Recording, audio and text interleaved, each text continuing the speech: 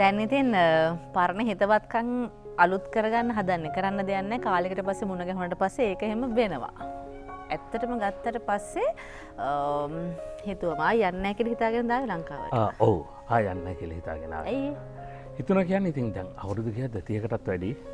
30කටත් වැඩි ඉතින් හිතුණා මේ අලුත් ඇල්බම් එකක් කරගෙන ආවා. මං සින්දු විසක ඇල්බම් එකයි. ඉතින් ඊට පස්සේ තව මේ දවස්වල ඇත්තටම අපි වැඩක් කරන්න ප්ලෑන් කරන මගේ කොන්සෙප්ට් එකක්. ඔන් කොන්සෙප්ට් එක හදසල්නා.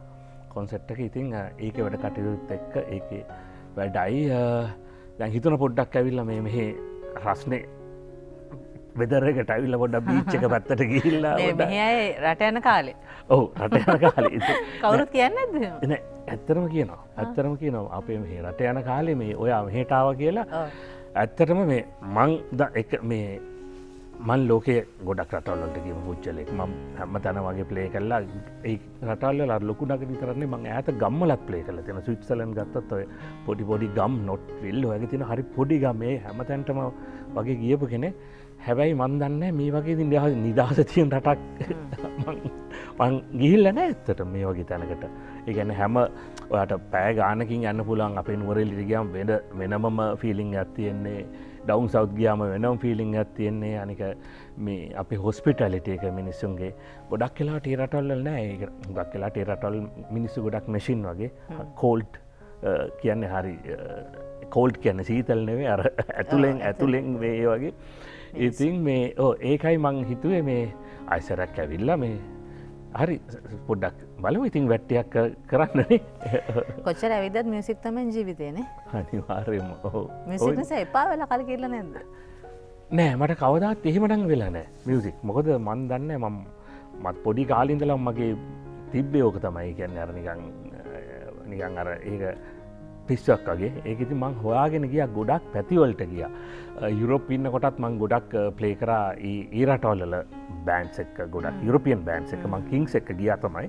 කිංස් එක්ක ගිහිල්ලා ඊට පස්සේ අපි 91 අවසාන භාගයේ අපි ලංකාවට ආවා. අපි හුඟක් වෙලාවට ශීත කාලේ වෙනකොට ඉහෙන් අපි එනවා දෙසැම්බර් කාලේ මේ සීසන් එක ප්ලේ කරලා ආය යනවා. එහෙම තමයි තිබ්බේ. 91 දී එයාලා නතර වුණා. ඊට පස්සේ මට හිතුණා ඉතින් මගේ ගොඩක් යන් ඒජ් එක මට හිතුණා ඉතින් මම මේ යන මේ තමයි මේ පළවෙනි බෑන්ඩ් එක ඔය කොලෙජ් බෑන්ඩ් එක. ඔය තමයි ඉස්කෝලේ තිබ්බ බෑන්ඩ් එක. කවුද ඉන්නේ ඔතන ඉන්න මේ කොනේ ඉන්නේ රිස් ඊළඟට ඉන්නේ ෂහිද් අජිත් නිම්ෂා ෂහිද් ඊළඟට ඉන්නේ මම. ඊළඟට ඉන්නේ ජයන්ත කපුවත්ත ප්‍රනීත් අර ඉන්නේ රංජිත් දිසිල්ලා. හැබැයි අදටත් රංජිත් බෑන්ඩ් එක කරගෙන මේ බෑන්ඩ් එක අදටත් ෆන්ක්ෂන් වෙනවා වෙන නමකින්. ඕක තමයි අපේ ස්ටාර්ට් එක. ඕක තමයි අපි ස්ටාර්ට් කරේ මේ ගෙදරක මගේ ප්‍රනිත්ලයි ගෙදර මේ එක ක්‍රූම් එක ස්ටාර්ට් කරේ. අපිට ඒ කාලේ බඩු තිබ්බේ නැහැ. මේ අපි මේ ෆන්ක්ෂන් එක මේ ෆන්ක්ෂන් එකක් කියන්නේ මේ මියුසිකල් බෑන්ඩ්ස් මං හිතන්නේ 100ක් විතර ආවා. මේකෙන් අර කම්පිටිෂන් බෑන්ඩ් කම්පිටිෂන් එකක ඔය අපි ප්ලේ කරන එකක් ඔය කොළඹ 2000 එකේ. අය වෙලා බලමු ටග් ගා. වෙලා බලමු ටග් ගා. වෙලාවට වැඩ කරන එක නේද? එතකොට අනිත් අය ගැන හිතන එක ලංකාව ඇතුලේ නෙමෙයි. ලෝකෙ කොහේ හිටියත් ආටිස්ට් කෙනෙක්ගේ ක්වොලිටි එක කොච්චර වැදගත්ද? ඇත්තට මේක ක්වොලිටි එක කියන එක මේන්ටේන් කරන එක වැදගත්. ඒ කියන්නේ ආටිස්ට් කෙනෙක් වුණාම හැම පැත්තකින්ම මේන්ටේන් කරන්න ඕන ගොඩක් දේවල් තියෙනවා. එකක් තමයි අපි ඉන්න ලෝකෙ අමුතු වෙන නිදහස ලෝකයක්. ඒ කියන්නේ සමහර ගොඩක් ආටිස්ට්ලාට මම දැකලා තියෙන එකක් ගොඩක් අයට රෝන් යන්න පුළුවන්. රෝන් යනවා කියන්නේ ඇත්තටම අපි ඉන්න ලෝකෙ ගොඩක් වෙලාවට ඇල්කොහොල් තියෙනවා. ඒක නෝමල්නේ. එන්ටර්ටේන්මන්ට් කියන්නේ ඒකත් එක්කමනේ යන්නේ. ඊට පස්සේ තියෙනවා වෙන මත්ද්‍රව්‍ය දන්න ඕනේ වගේ ගොඩක් දේවල් තියෙනවා. ඉතින් ඔය හැම දෙයකින්ම මේ බේරිලා ඉඳලා තමන්ගේ අනිත් එක තමයි ෆිසිකල් කන්ඩිෂන් එක. ඒක තමයි මට වැදගත් most important thing මගේ ෆිසික් එක. ඒ කියන්නේ මේ ශරීරය හරියට නැත්තම් මේ මෝටරේ නැත්තම් තමන්ට මොන තිබ්බත් වැඩක් නැහැ. අනිත් එක තමයි ගොඩක් මේ තමයි මගේ යුරෝප් වල මේ ප්ලේ කරපු අපි කතා කරලා දිව පේනවා. ඔව් යුරෝප් වල මේ ප්ලේ කරපු මේ බෑන්ඩ් එක තැන් වල එක විදියට ඉන්නේ නේ. ඔව් ඉතින් ඒ තැනට අනුව ඉන්න. ඒ තැනට අනුව ඉන්න ඕන. මේ බෑන්ඩ් එකේ අපි ගොඩක් මේක මික්ස් එකක් කරේ. අපි මේක රෙගේ කරා, ඇෆ්‍රෝ බීට්ස් කරා. මේ නිසලගිර ෆිල්ම් එකේ මං මික්ස් කරනවා. ඉන්දියාවල මේ ප්‍රසාද් ලැබ් වල මං ඒක වැඩ කරා නන්දමාලිනී මහත්මියත් එක්ක වැඩ කරා ගොඩක් ඒ ෆිල්ම් එකේ. මේ තමයි සංගීතය මේ කරන කරනකොට නන්දක්කත් එක්ක කරා සින්දුවක්. කටියාන ෆොටෝ ගන්නකොට මොකද ෆොටෝ ගන්න කියලා දැන් ඔය පේනවනේ. ඔව් ඉතින් ඒකනේ දැන් මතක මේවා කියන්නේ මේවා වෙලා ක්ලාසික් මේවා වෙලා පුදුම මතක මේවා ඉතින්නේ මං හිතන්නේ මං වාසනාවන්තයි නන්දක්කත් එක්ක මේ ඒ කියන්නේ මගේ තිබ්බ සිහිනයක් මේ තමයි ඒඩ්‍රියන් වැන්ඩන්බර්ග් කියන ගිටාරිස් මෙයා තමයි මං ආසම රොක් බෑන්ඩ් එක වයිට් ස්නෙක් කියන්නේ මගේ ෆේවරිට් මගේ ඉස්සර තිබ්බ මේ මම හිතේ ඒ රොක් බෑන්ඩ්ස් වල තිබ්බ මට තිබ්බ පුදුම ආසාවක් ඒ ඒඩ්‍රියන් වැන්ඩන්බර්ග් මට ෆ්‍රැන්ක්ෆර්ට් වල තිබ්බ ලොකු ගිටාර් ඒකට කියන්නේ මියුසික් මෙස් එක කියලා මියුසික් එක්සිබිෂන් එකේ මෙයාගේ තියෙනවා මෙයාගේම ගිටාර් එකක් මෙයාම හදපු ගිටාර් එකක් තියෙනවා ඒඩ්‍රියන් වැන්ඩන්බර්ග් එයාගේ ස්ටෝල් එකට ගියාම තමයි මං ගිහලා ඒ ගිටාර් එක try out කරා ඉතින් එතනදී මට වාග්ය වාසනාව හම්බුණා මේ ඒඩ්‍රියන් වැන්ඩන්බර්ග් එක කතා කරලා පොඩ්ඩක් අදහස් උමාරු කළා මේ ওই ෆොටෝ එක ගන්න ඒක ඉතින් එපික් ඒකයි දන්නේ නැනේ ජීවිත කාලේ කවදා හම්බෙයිද කියලා තමන් ආස ගිටාරිස් කෙනෙක් එක්ක ෆොටෝ එකක් ගන්න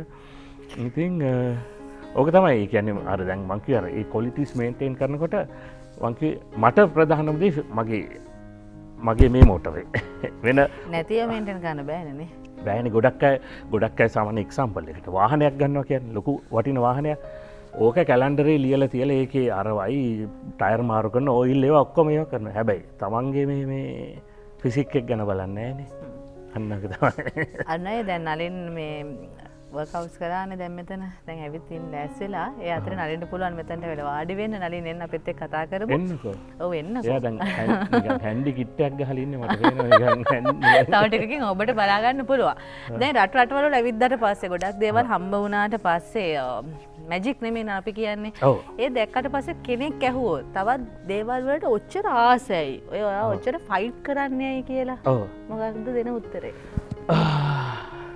මේක ඇත්තටම ආසාව කියන්නේ දැන් මම ආස ගොඩක් ආස නේචරකට මොකද ඔය වාහනේ ඒවා මම ආස නැහැ ඒවා මම දැකලා මට ඇති වෙලා දැන් යුරෝප් වල ටැක්සි එක කියන්නේ මර්සිඩීස් බෙන්ස් මං ඉන්න රටේ ට්‍රෑම් පාරේ යන ට්‍රෑම් එක ඇවිල්ලා පෝෂේ කියන කම්පැනි එක ඉතින් ඒවා මට ඉන්ට්‍රස්ට් නැහැ ඒවා හරි සිම්පල් දේවල් ලයිෆ් එකේනේ මං ආස ගොඩක් නේචරකට යන්න මං ආසයි ඇවිදින්න කැලෑවල මං ආසයි ලස්සන තැන් හොයාගෙන යන්න ලස්සන රටවල් වලට යන්න ට්‍රැවල් ඒවට ෆයිට් කරන්න ඕනේ නෑනේ ඔව් ඒවට ෆයිට් කරන්න ඕනේ ඒක අන්තිමටම end of the day වාට තියෙන මෙමරි එක මම හිතන්නේ හුඟක් අය කවදා හරි නාකි වෙනවනේ අපි හැම කෙනෙක් මේකනේ හරි වචනේ එදාට තියෙන අර මෙමරිස් විතරයිනේ අන්න ඒක තමයි මම හොයාගෙන යන්නේ ගොඩක් වෙලාට ඒ අතරේ සංගීතෙත් මං තව මං හදාරනවා තාම මං ඉගෙන ගන්නවා සංගීතේ තාම එක්ස්පෙරිමන්ට් කරනවා පහුගිය කාලේ මං ගොඩක් මේ සොෆ්ට් ජෑස් වගේ ඒ වගේ ආර්ට් එකකට මං ගියා ඉතින් මං ගොඩක් ආසයි දැන් ඒ ආර්ට් එක තමයි මං ඒක ඉතින් තාම ඉගෙන ගන්නවා දැන් ඔයාට දැන් නංගි පුළුවන් මේ ගත්තම දැන් අපිට ඕනම දෙයක් දැන් ඉන්ටර්නෙට් එකට ගියාම එක මිනිත්තුවෙන් ඕනම දෙයක් තියෙනවනේ ඔව් දැන් හොයාගන්න පුළුවන් දැන් ගොඩක් වෙලාවට ආයේ ඉස්කෝලවලට යන්නයි ඒවටයි මේකට ඇත්තටම මේ යන ජීවිතෙත් එක්ක වෙලා නැහැ මේක හරි ෆාස්ට් යන ලයිෆ් එකක් නේ ඉතින් ගොඩක් වෙලාවට හැමතිස්සෙම මම ඊ කටයුතු නිග්ලෙක්ට් කරන්නේ නැහැ මම හැමතිස්සෙම මම හැමදාම බලන කිසියම් අලුත් දෙයක් ඉගෙන ගන්නනේ ඔව් දැන් මේ තියෙන කිට් එක ඔගේ ලස්සන කිට් එකක් කියලා මම නෙමෙයි ඉතින් ඇත්තටම අරුණ අයියනේ ලස්සනට අඳින අලුත් දේවල් ලංකාවට අරගෙන ආපු වයසට යන්නේ නැති නේද වයසට යන්නේ නැති ඇත්තටම දැන් මේ ඒ කියන්නේ අහපු නිසා සාමාන්‍යයෙන් අරුණයි දැන් කලාකරුවෙක් වුණාට පස්සේ අඳින පළඳින විදිහ නේද විලාසිතාවලට නැඹුරුනේ තෝර බේර හරි විදිහට කරන්න එපා සමහරට ඔයා වැරදියක් කරොත් එimhe ඔයාගේ ආදරණීය රසිකයොත් ඒක වැරද්දක් බව දන්නේ නැතුව කරන්න පටන් ගන්නවා අනිවාර්යයෙන් හරි වගකීමක් තියෙනවා කලාකරුවෙක් වුණාට පස්සේ ඒ තමන්ගේ පෙනුම ඒ දේවල් තියාගන්න නේද කොහොමද අයියා කියන්නේ හිතන්නේ අනිවාර්යයෙන් මේකයි දැන් ස්ටයිල්ස් කියන එක තමන්ට මැච්චෙන ආර්ට් එකක් තියෙනවනේ දැන් ඒ ආර්ට් එක හුඟක් අය සංගීත රටාවත් එක්ක දැන් රොක් මියුසික් ගහන අය වෙන සංගීත රටාවකට අඳින්නේ කොණ්ඩේ වවනේ රෙගේ සංගීතය කරන අය වෙන රටාවකට අඳින්නේ ඒක අර ඒ අර ජීවන රටාවත් එක්ක යන්නේ සර්කල් එකේ යන ලයිෆ් සර්කල් වෙනම ලයිෆ් සර්කල් දැන් යුරෝප් වල තියෙනවා ගොතික් මියුසික් අහන අය සම්පූර්ණ බ්ලැක් යාලා අඳින්න බ්ලැක් යාලගේ ලිප්සිටං බ්ලක්මය කල තියන්නේ මේ කල කල්ල තියන්නේ මේ එයාලගෙන නේල්ස් ඔක්කොම බොයිස්ලත් එහෙමයි ගර්ල්ස්ලත් එහෙමයි ඒක සම්පූර්ණ ඒක ස්ටයිල් එක ඒක ස්ටයිල් එක ගොඩක් ඔය ෆින්ලන්ඩ් වගේ කන්ට්‍රීස් වල තියෙන අර මං කිව්ව ෂිප් එකට කතන්දරේ ඒ ෆින්ලන්ඩ් වගේ අර නිකන් ස්කැන්ඩිනේවියන් ගොඩක් අර ඒ රටවල් අඳුරුයි වින්ටරගේ පැය 24ම කරුවලයි සමහරගේ පැය 24ම එළිය ඉතින් වෙන ෆීලිං එකක් තියෙන්නේ ඒ වගේ රටවලට ගියපුවම. ඉතින් හැබැයි අර ඔයා කිව්වාගේ තමන්ගේ ඒ අඳින ආර්ට් එකද ඒක තමන් මේන්ටේන් කරගන්න ඕන. ඔයාගේ අසම් පාට මොකක්ද? මම සම නිල් පාටට. සුදුද අසම් පාට? නෑ මම හස නිල්. ඒක නෙමෙයි. ගොඩක් වෙලාවට සුදු දැන් ඉන්න දැකලා තියෙනවා. සුදු මම සුදු වලට හැබැයි මික්ස් කරනවා කලර්ස්. සුදු ඇඳුම් ගැන සුදු ගවුම් ගැන නේද? නෑ මම මික්ස් මේ මැදන් ඉන්න ඇයට ආසද? ඔව් ආසයි. ආසයි. මේ ඔය සින්දතරින්ම කතා ඇතිනේ ලියනකොට. සුදු ඇඳුමින් ලියද්දි මොකක් හරි කතාවක් තිබ්බද? නෑ ඇත්තට මෙහෙම කතාවක් තිබ්බේ නෑ. සුදු ට්‍රැක් එක මම කම්පෝස් කරලා තිබ්බේ කලින්. ට්‍රැක් එක මගේ මගේ ඇල්බම් එකට මං කම්පෝස් කරලා තිබුණා 1997 වගේ මම ඒක කරේ. එතකොට මං එතකොට ඊට පස්සේ තමයි ජයශ්‍රී ප්‍රොජෙක්ට් එකට ඇවිල්ලා ඊට පසු කාලීනව තමයි ඒ සින්දු හැදුනේ. එකපාර ලියනවාද ඔයා ටික දවසක් අරගෙන වචන එකතු කර කර නෑ මෙහෙමයි සුදු ඇඳුමින් ලියුනේ මේ ඇත්තටම මේ ඒක රෝහිත ජයලත් එක්ක ලිව්වේ ඒ කාලේ දෙන්න ජයශ්‍රී ප්‍රොජෙක්ට් එක කාලේ අපි පටන් ගත්ත කාලේ ඔය ට්‍රැක් එක හුඟක් වෙලාට ඔය ට්‍රැක්ස් ටික මං එතකොට මම ආදරලෝවේ තමයි මං ඉස්සෙල්ලාම හදපු එක. ඒ කියන්නේ මං ඒ කාලේ ගත්ත අටාරි කියන සිස්ටම් එකක් තිබ්බ ඒ කාලේ ආපු ලොකුම මියුසික් සිස්ටම් එකක් ඒක. පළවෙනිම කම්පියුටර් එක මියුසිෂියන්ස්ලාට ආපු කම්පෝස් කරන්න ආපු සිස්ටම් එක. ඉතින් මට ඒ කාලේ භාගයක් තිබ්බ එක. ඒ කාලේ මිලයි නේද? ඒ කාලෙත් මිලයි. ඒ කාලේ මිලයි. ඊට වඩා මිලයි. දැන් උපකරණ දැන් ඉතින් හැබැයි මේවයි. ඒ කාලේ ඒ කම්පියුටර් එක ගත්තට වැඩක් නැහැ. මට තිබ්බා මේ සයිඩ් එකේ ගොඩක් මොඩියුල්ස් තිබ්බා. ලොකු මොඩියුල්ස් ගොඩක් තිබ්බා මේ හැන්ඩල් කරන්න. ඒ මොඩියුල්ස් ටික එතකොට මේ වෙනමම ගන්න ඕන. ඊට පස්සේ මැද මික්සර් එකක් තියෙනවා. මික්සර් එක වෙනමම ගන්න ඕන. ඒ වගේ ඉතින් ගොඩක් දේවල් තිබ්බා. ඒ කියන්නේ ලොකු ආයෝජනයක් ඒක. ඒක කරන්න ඉතින් මගේ තිබ්බ ආසාවක්. ඒ කාලේ ඉතින් මම ප්ලේ කරපු බෑන්ඩ්ස් එකයි මම ට්‍රැවල් කරපු මේකත් එක්කයි මට ඒක එකපාරම නෙවෙයි ක්‍රමයෙන් මට ඒ විදිහට හදාගන්න පුළුවන්කම තිබ්බා. ඊට පස්සේ ඒක කරපු පළවෙනිම සින්දුව තමයි ආදරලෝවේ. ඒ සිස්ටම් එකත් එක්ක කරපු.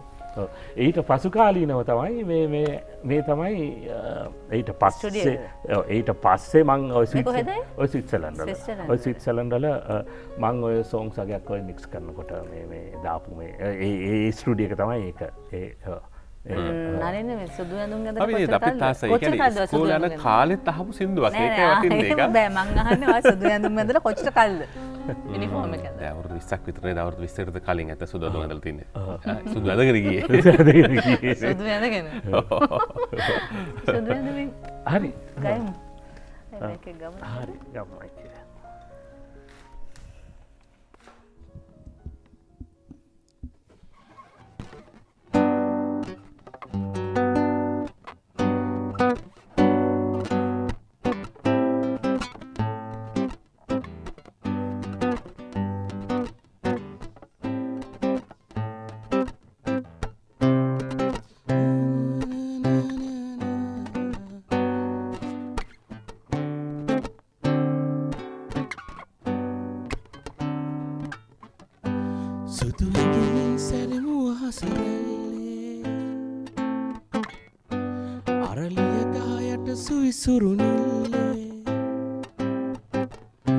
තනිවන විට මා සමකින් ඉඟිකර අතිමති කරමින් තනිවෙමු සොඳුරියේ අපි සැනසිල්ලේ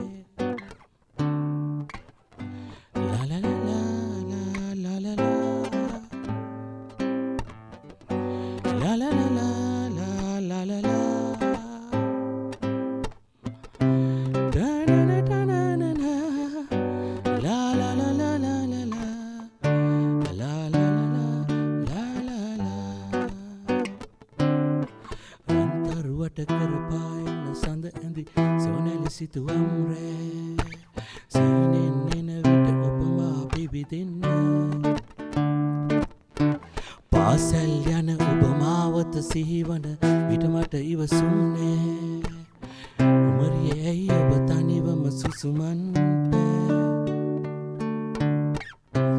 කුමරිය ඔබාද මාළඟ නෑ සුදු ඇඳුමින් චරිමු හසරල්ලේ අරලිය ගායට සවිසුරුනිල්ලේ තනිවන විට මා සමකින් ඉංගි කර අධිමති කරමින් තනිවෙමු සොඳරියේ අපි සැන සිල්ලේ සැනසිල්ලේ ආපු සින්දු සැනසිල්ල ලියපුවනේ සැනසිල්ලේ මියුසික් කරපුවා වචන මතකයක විෂුවල් එහෙම තිබුණෙත් නෑ ඒ කාලේ විෂුවල් අපිට නෑනේ අයියේ පස්සේ නේ විෂුවල් එන්නේ නේද පස්සේ එන්නේ පසු කාලේනම තමයි විෂුවල් එන්නේ විෂුවල් එක අපේ විෂුවල් එක අනිත් එක තමයි ගොඩක් වෙලාට යුරෝප හිටියත් යුරෝප් වල ඉතින් ඒක අර මේ මිල්ල සොයා ෆිල්ම් එකට ගත්තා ඊට පස්සේ ඒ විෂුවල් එකත් එක තමයි මේක පොපියුලර් නේ සෝන් එක පොපියුලර් ඒකේ මම හිතන්නේ මහේන්ද්‍ර පෙරේරා සංගීතා හිටපු ඔය විෂුවල් එක නේද හැබැයි ඒකත් ඒ වගේම ජනප්‍රිය වුණා විෂුවල් එකත් ඒ කාලේ නේද විෂුවල් එකත් ජනප්‍රිය වුණා ඉතින් ඊට පස්සේ තමයි ඔක කවදාත් හිතන්න නැති විදිය හිතුවේ නෑනේ කවදාත් ඔය වගේ මේ ඇත්තටම මුලින්ම ඔය දැන් ප්‍රොජෙක්ට් එකක් විදියට ජයශ්‍රී පටන් ගන්නනේ ජයශ්‍රී ලංකාවේ නමක් දාන්නේ වගේ ප්‍රොජෙක්ට් එකට ඒ දවසට හිතන්නෙම නැද්ද දැන් මේක අලුත් සින්දුවක් කරනවා අලුත් වැඩක් කරනවා හිට් වෙයි එහෙම නෙමෙයි දැන් කවදාත් දැන් මන් දන්නේ ඒ කියන්නේ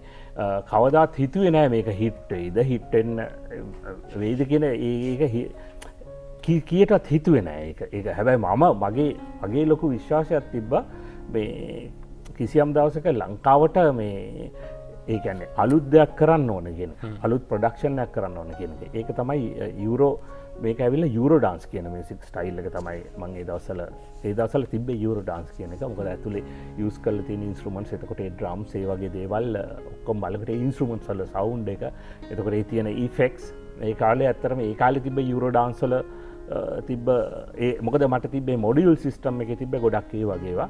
ඉතින් මම ගොඩක් ගත්තේ ඒ පැත්තත් එක්ක මේ කරන් තමයි ඊට පස්සේ තමයි මම අර ආදර්ලොවි කියන සින්දුව තියෙන්නේ. ඒකේ මම එකක් අර නදලෝ ඒක ඉංග්‍රීසි වර්ෂන් එක තමයි මම ඉස්සෙල්ලාම කරේ. ඒක දැන් පොඩ ගහමු. සුදු ඇඳුමින් ඒකත් නෙවෙයි ඇත්තටම මේ කියන්නේ. ඒකත් නෙවෙයි මම ඉස්සෙල්ලාම කරේ.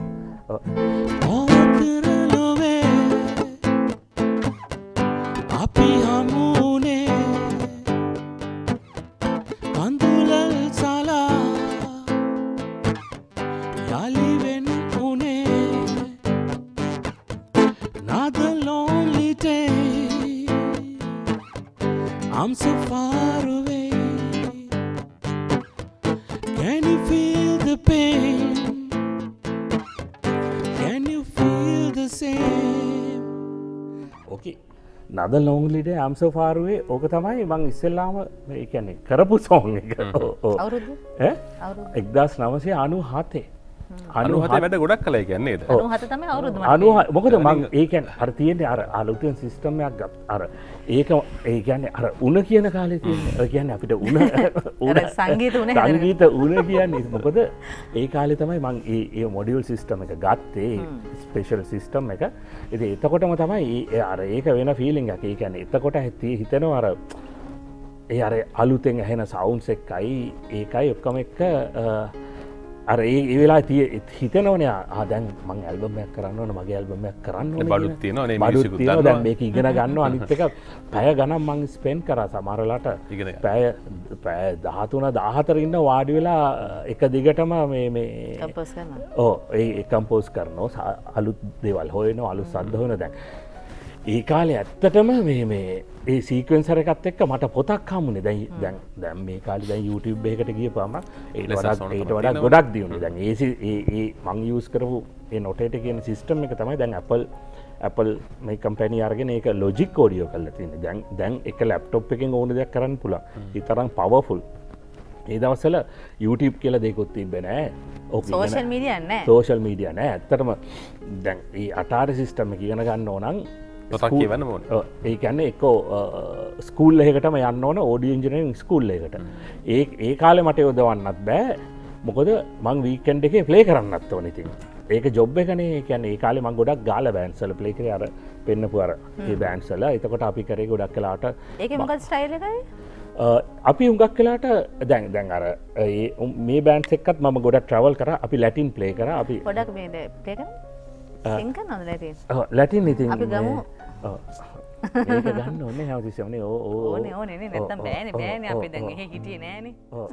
ඕක දැන් ඇත්තටම මේ ලැටින් ඉතින් ජයශ්‍රී කාදපයා තියෙන මාට සරවීලා කොහෙදෝ යන්නේ මෙසේ සිතරිතවන්න එපා අද පැදියාතර අනිවිලා මායින්නේ කෙසේ ඒවිතෝ මාගේ කුමාරී ශීල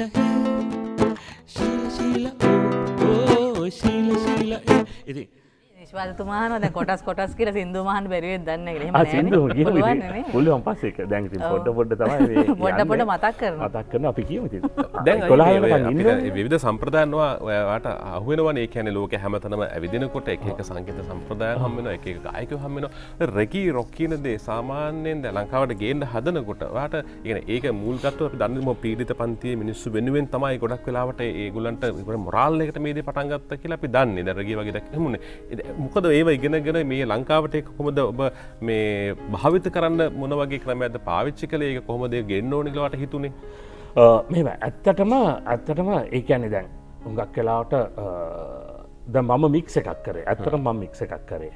මේ මගේ ටිකක් තිබ්බා රොක්.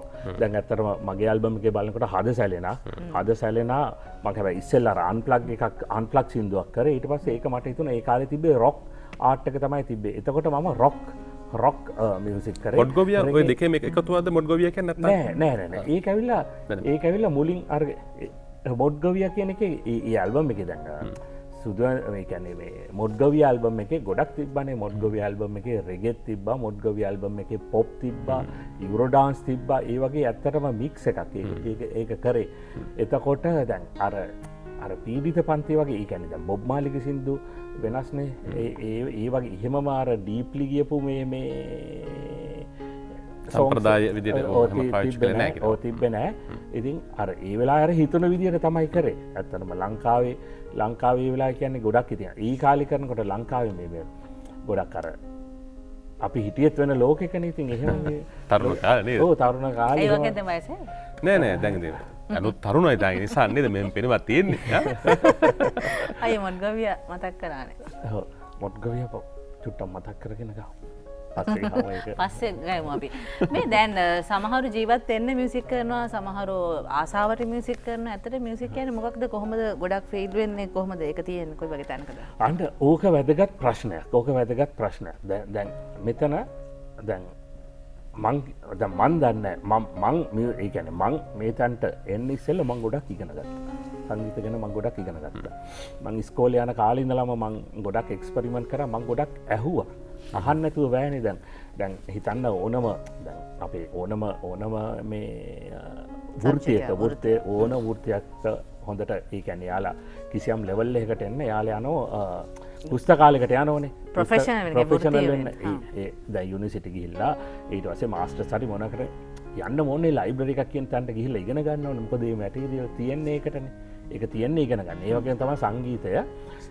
අපිටත් තියෙනවනේ ගොඩක් දේවල් ඉගෙන ගන්න. එක්ක ගිටාර් එක ගත්තම අපිට තනියෙන් හොයාගන්න පුළුවන්. නැත්නම් තව කාගෙන් හරි අහගන්න පුළුවන්. ඔය වගේ තමන්ගේ ඒ ලෝකේ තමන් හොයාගෙන යන්න ඕන පුළුවන් තරම් ඩීප් යන්න ඕන. එතකොට තමයි ඔයාට ආයි ක්‍රියේට් කරන්න පුළුවන් වෙන්නේ දෙයක්. තමන්ගේම දෙයක් ක්‍රියේට් කරන්න පුළුවන්. දැන් ඊට පස්සේ මම ඉතින් ওই ගමනේ ගියා. ඊට පස්සේ මම මේ කාලේ ගොඩක් ඔය ඉස්සෙල්ලාම මම ඕන කෙනෙක් අහන්නේ සාමාන්‍යයෙන් ඉතින් පොප් මියුසික් නේ. දැන් මං ගිටාර් එක ඇත්තටම ලංකාවේ පටන් ගත්තේ මං කොලෙජ් යන කාලේ. මගේ කසින් අනුරය දුන්නේ ගිටාර් එක, රෂියන් ගිටාර් එක. එතනින් මං පළවෙනි ඉස්සෙල්ලාම ගැහුවේ සිහින්ලුවක් දුටුවා මතකයි. ක්ලැරන්ස් අයියාගේ. ඔව්. ඉස්සෙල්ලාම මං ඉගෙන ගත්තේ D කෝඩ් එක, ඊට පස්සේ A කෝඩ් එක, ඊට පස්සේ E කෝඩ් එක. ওই වගේ ක්‍රමානුකූලව ආවේ. ඊට පස්සේ මං ඉස්සෙල්ලාම ගැහුවේ ක්ලැරන්ස් විජයවර්ධන මහත්මයාගේ සින්දු. මොකද අපි ගිටාර් එකත් එක්ක ගියේ ඔය සින්දුනේ ගියේ ඒ ලෙජන්ඩ් අනික ගිටාර් එක නේ ආ යූස් කරලා තිබ්බේ පාවිච්චි කරලා තිබ්බේ. ඉතින් ඔතනින් තමයි පටන් ගත්තේ. ඊට පස්සේ තමයි පොප් සින්දුවලට ගියේ ඊට පස්සේ බීටල්ස් ඔය එහෙම පොඩ්ඩ අහන්න පටන් ගත්තා ඊට පස්සේ රොක් මියස් සංගීතයට අවතීරණ වුණා රොක් කාලේ ඊට පස්සේ මැදදී ආයේ බ්‍රේක් වුණා බොබ් මාලිගේ ආවා මේ අප්‍රයිසිං ඇල්බම් එක එතකොට මේ ඒ ඇල්බම් එකත් එක්ක ටිකක් රෙගේ ගිහලා ආයේ මම අහලා හැබැයි ආයේ මන් දන්න හිත ඇතුලෙන් තිබ්බේ ගොඩක් වෙලාට රොක් මියුසික් තිබ්බේ ඉතින් ඊට පස්සේ රොක් සංගීත රටාවට ගියා හැබැයි මම ගොඩක් රොක් මියුසික් හොයාගෙන ගියා ඊට පස්සේ මම ගිටාර් එකට ආසින්ද කොහොමද මේ ගිටාර් ප්ලේස්ලා ඒ කාලේ හිටියේ ඒ කාලේ මගේ හීරෝ උනේ ගොඩක් වෙලාට ජෝන් සයික්ස් කියන ගිටාරිස් ඒ තමයි වයිට් ස්නෙක් කියන බෑන්ඩ් එකේ ගිටාර් ප්ලේයර් ඊට පස්සේ තමයි ඒඩ්‍රියන් වැන්ඩන්බර්ග් ඊට පස්සේ ආපු ගිටාරිස්ලා ඒ වගේම තමයි එතකොට දැන් ඉන්නේ ජෝ සැට්‍රියානි එතකොට ස්ටීව් අය ඔය වගේ ගොඩක් ඒ කාලේ යාලා අපේ කාලේ යාලා යන් ඒ කියන්නේ හොඳ ඔයාගේ කාලේ යා යන් දැන් මේ අරුණේ ඔයා යා කියවනේ ලයිෆ් එකේ එක තැන් වල බ්‍රේක් වුණා කියලා. ඔයාව බ්‍රේක් කරන්න බෑ හැබැයි. ඒකනේ දැන් ඔයා ආපහු ඇවිල්ලා මේ කතා කරන්නේ වැඩ කරන්නේ කරලා තියෙන බ්‍රේක් කරන්න පුළුවන් දේවල් නෙමෙයි. බ්‍රේක් එකට යන්න ඕනේ. ඔයාගේ සින්දුවක් නැතුව දැන් කිව්වොත් එම් ක්ලැරන්ස් විජේවර්ධන මහත්මයාගේ ගීතයක් කියලා ඔයා කැමතිද? අනිවාර්යෙන්. පොඩි කල්ලක් කියමු අපි. බ්‍රේක් එකට යන්න ඕන.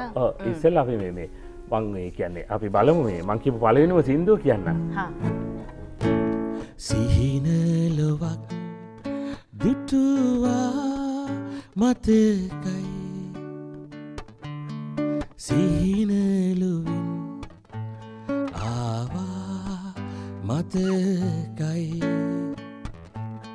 සිහිනලොවක් දුටුවා මතකයි සිහිනලුවින් ආවා මතකයි දැන් මේ අපේ ජීවිතවල ඔයා කිව්වාගේ එක එක අය අපි සමහරලාවට ආදර්ශයට ගන්නවා එක එක්කෙනා අපේ ජීවිතේට බලපෑම් කරනවා අපි එහෙම වෙන්න ඕනේ කියලා. දැන් ඔයා ලස්සනට ගිටාරයක් අතේ තියාගෙන ඉන්නකොට පාසල් වයසේ නැත්තම් පාසල O level A level වුණාට පස්සේ අපි හැමෝටම හිතනවා කොණ්ඩි චුට්ටක් අවල කරාම් පවත්තන රවුල පොඩ්ඩක් අවල ගිටාරයක් කරන් මෙහෙම ලයිෆ් එනවා නේද ජීවිතේ. හැබැයි ඒක ආසාව ඇවිල්ලා ඒක කරන්නත් ඕනේ නේ.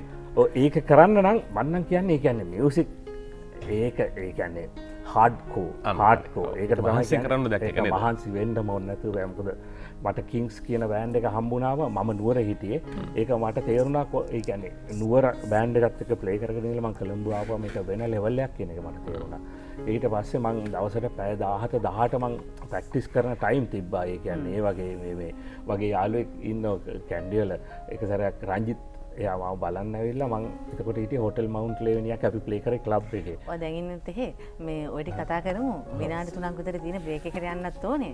ශීලා කියන්නේ කවුද? ශීලා කියන්නේ කවුද? ශීලා කියන්නේ කවුරුත්? ශීලා කියන්නේ ශීලා. ශීලා කියන්නේ ශීලා. ශීලා කියවනේ?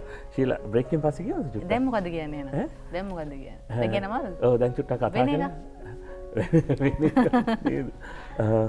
පොඩ ඉන්න යවුන සීන් ලෝකේ කියමු. මගේ හાર્ට් FM ෆිල්ම් එකේ එක. හා. ඔව්. හා.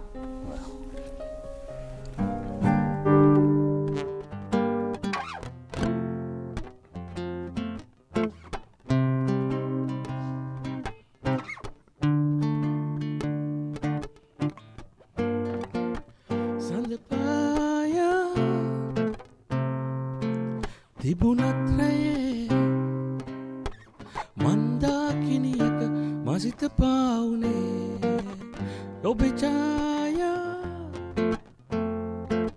සුරකීතියේ වේදනා නටමුන් ලෙසින් අදේ යෞවන සීන ලෝකයේ මා සිතුවිලි පැටලි මා හැඟුමන් වියකී සුන්දර තුරුණු විජිතයේ මා පැතුමන් බොඳවී ඔබ නෙතුකැන් නොපෙනී එතන තියෙන නේද මේක හાર્ට් FM ඒක රඟපාන්න තව සමහරනේ මම ඒක රඟපෑවා අපි මතක් කරමු දැන් අවස්ථාව ලැබුණා ගීතය අවස්ථාවක් හම්බුනේ කොහොමද ගීතය කරන්න සිනේෂ් පණ්ඩාර ඒක ඩිරෙක්ටර් සරයක් කාව සිනේෂ් ස්ටුඩිය එකට ආවා ඇවිල්ලා මට කියන්නේ මට යාළගෙන් ආරාධනා ලැබුණා මෙහෙම ෆිල්ම් එක ඇඩ් කරන්න ඊට පස්සේ මං ඇඩ් කළා නෑනේ ඇත්තටම ඇඩ් කළා නෑ ඊට පස්සේ මං කිව්වා මට ස්ටෝරි එක දෙන්න කියලා මං දන්නේ නෑනේ මොකද්ද මගේ කැරක්ටර් එක කියලා ඒකෙත් තියෙන මියුසිෂියන්ගේ කැරක්ටර් එක ඒටස මං කල්පනා කර මේක කරනවද නැද්ද හැබැයි මට පොඩි නිකන් ත්‍රිල් එකක් තිබ්බ මේ එක්ස්පීරියන්ස් එක මොකක්ද කියලා බලන්න. ඒ කියන්නේ මියුසිෂියන් ලගේ ලයිෆ් එක මට තේරුනේ වෙනවම ලයිෆ් එකක්. ඒකේ වෙනවම ලයිෆ් එකක් තියෙන්නේ ඇක්ටිං කියන එක. මොකද හේතුව තමයි අපි ඇවිල්ලා නයිට් බර්ඩ්ස්ලා. අපේ කාලේ යන්නේ රෑ 2-3 වෙනකොට තමයි අපි නිදාගන්නේ. ෆිල්ම් එකක් කරනකොට ඇහැරෙන්නේ අර වෙලාවට. නිදාගන්නේ නැහැ සමහර වෙලාවට. ඔව් සමහර ඇත්තම නිදාගන්නේ. දැන් ඉස්සර මං ඔය ෆිල්ම්ස් වලට නිසරගිර මට තාම මතකයි. නන්දක්කත් අර කියපු සින්දුව කියපු ඒ ෆිල්ම් එකේ මට තාම මතකයි අන්තිම දවස්වල මේ ෆස්ට් ෆිල්ම් එක. ඒකේ දැන් ස්ටුඩියෝ එකේ ප්‍රොඩක්ෂන් එක ඉවර කරනකොට දැන් හැමතිස්සෙම තියෙනවනේ ඩෙඩ්ලයින් තියෙනවනේ ටාගටඩ් ලයින් තියෙනවා. මොකද ඊළඟට ඒක අරගෙන ඉන්දියාවට යන්න ඕන මික්ස් කරන්න ඕන. එතකොට මම පැය 24 වැඩ කරලා තියෙනවා. ඒ කියන්නේ දන්න ඒක කොහොම වුණාද කියලා එනර්ජි එක ආවේ කොහොමද දන්නේ නැහැ. මොකද ඒක ඉවර කළා හරියට ඒ අර අපිට හම්බෙන්නේ පොඩි කට්ස්නේ ඒවට මියුසික් කරලා ඊට පස්සේ ඒක මේන් ස්ටුඩියෝ එකට අරගෙන ගිහිල්ලා ප්‍රවීන් ඒ ප්‍රවීන් තමයි ඒකේ එඩිට් එක කරේ. එයා තමයි කැමරා කරේ. නෑ ඔය ප්‍රවීන් කිව්ද මට මතක නෑ මම හිතන්නේ. ඔය වගේ. ඉතින් ඊට පස්සේ මේ I Heart FM.